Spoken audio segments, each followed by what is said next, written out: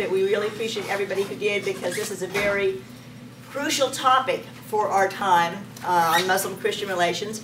My name is Janet Adair Hansen, and I'm the moderator of PPAN, as the nickname is. We were very honored to have as our special guests this evening the Reverend Dr. Katherine Henderson from Auburn Theological Seminary in New York City, and Imam Salahuddin Muhammad from nearby New Burgh, and also from the Washington Office of Public Witness, Reverend Dr. J. Herbert Nelson. They will be our speakers. You'll have an opportunity to pose some questions, so be thinking about what you might like to ask. But we're going to start with Katherine Henderson. I first wanted to remind those of you who are Presbyterians that on September 8th, the stated clerk of our General Assembly, Grady Parsons, and executive director of the General Assembly Mission Council, Linda Valentine, had sent out a communication to the churches and the presbyteries urging respect for our Muslim neighbors. And it's in the context of respect for each other as brothers and sisters together in what are Abrahamic faiths, that we're very glad to have these people here this evening. And Dr. Henderson, if you'd like to begin. Thanks, Janet. I am really delighted to be here with all of you, and wanted to be here particularly because although I've been a Presbyterian minister ordained in 1982, I would say my deepest sense of vocation is this, this multi-faith world, this work of bridging religious divides. And I have had the privilege of being at Auburn quite a long time now. Auburn is one of the oldest Presbyterian seminaries in the country. It was founded in 1818 in upstate New York, moved to New York City in 1939. And for almost 20 years now, way before 9/11, Auburn has been doing multi-faith work, trying to bring people together across lines of religious difference for respect, for dialogue, and for work together to heal and repair the world. So, so that brings us here to this current moment. I think that for a lot of us, we feel that this Park 51 situation that has swept the country and the world by storm is actually an opportunity for us to have the conversation that we haven't had since 9/11. So, many of us are really engaged in this, and I think it's timely that we're all here tonight, and it's one of the most important things that we can be doing. So, Janet wanted us to talk a little bit about the current state of Christian-Muslim relations, and so I want to say a little bit, and she used the word Islamophobia, fear of Islam, and so I want to set a little bit of a context, an analysis of where I think things are, and then some of the challenges and opportunities, and then I think all three of us are going to talk, and then we're going to come at a few other topics along the way.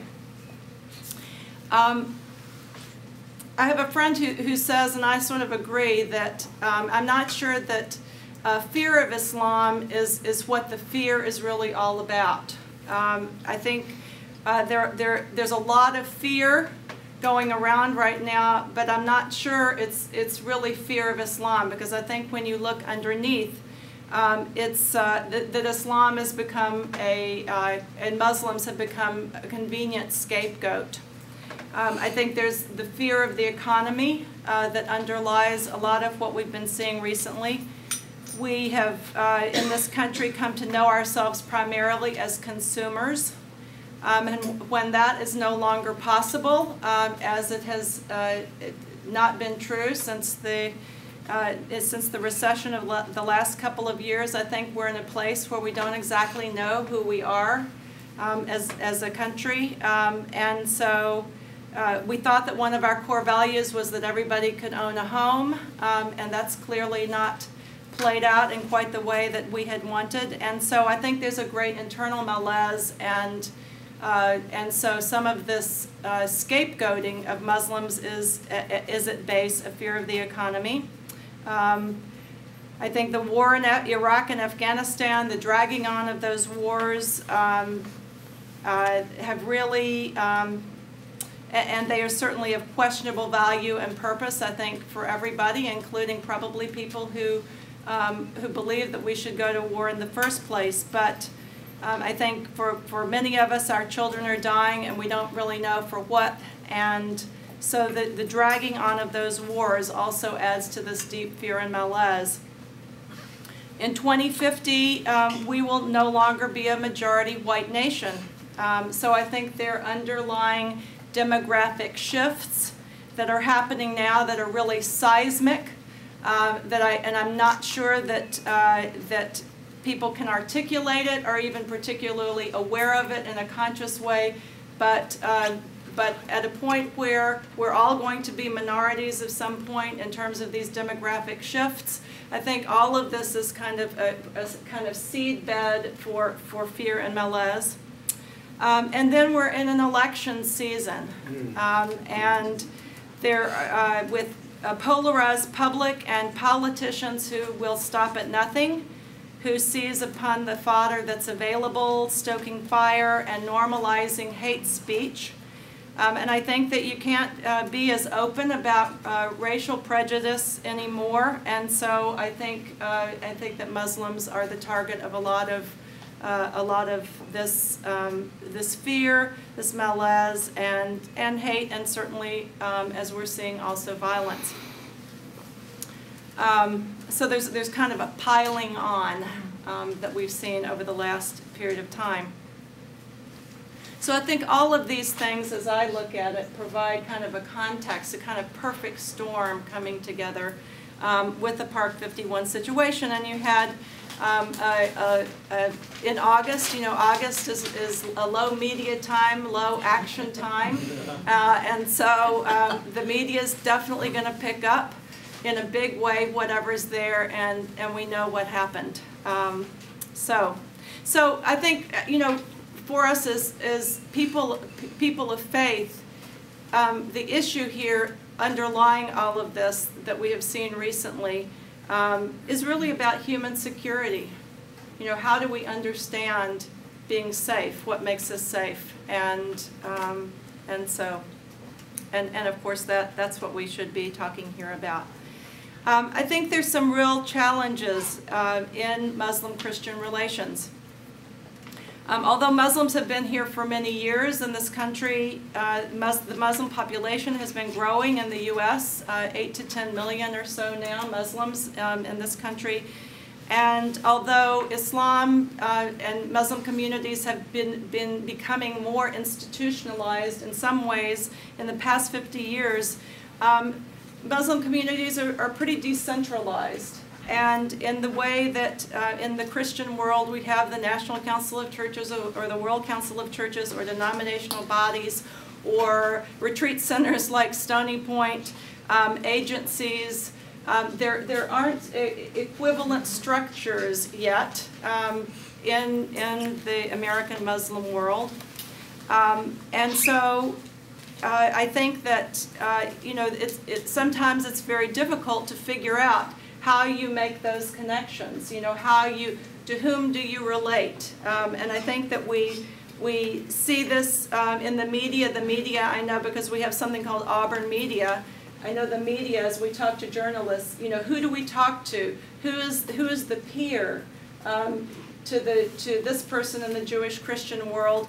And then, of course, there's the question, you know, that began, and we hear over, you know, where are the Muslim leaders? You know, why don't they speak out? You know, that's what we hear. But I think that the expectation is that Muslim leaders are going to speak out in the way that we expect them to, and that may be an unfair expectation. So, but this kind of decentralization, I'm just thinking back, for example, to the General Assembly experience around the Middle East report. The Jewish communal world was very organized, and so there was an umbrella group that could quickly organize a lot of different organizations and come out with a statement. We're able to do that in the Christian world, but that kind of structure and ability to do that is not where the Muslim community is in this country as I see it. And obviously you can disagree with me or add other things. I think we in the Christian world tend to look often at Islam as monolithic. Muslims as monolithic, all the same.